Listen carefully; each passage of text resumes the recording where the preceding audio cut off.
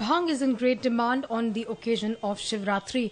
On this day, both licensed and unlicensed shops sell huge amounts of bhang to the faithful.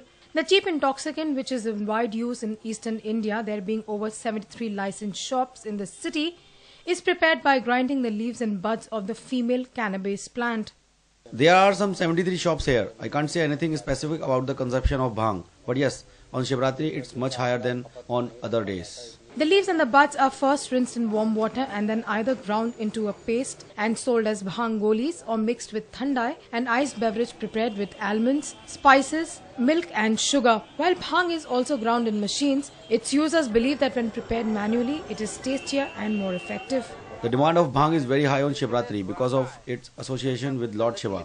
On Shivratri, the faithful treat it as prasad from the Lord, who is believed to be very fond of it. Bhang is distributed as prasad, which is religious offering during Shiva festivals like Mahashivratri, and its consumption also goes up during Holi. Traditionally, bhang, though intoxicating, is not considered as a drug in the eastern region but as a sleeping aid and appetizer. Thandai is prepared using dry foods, milk and cream.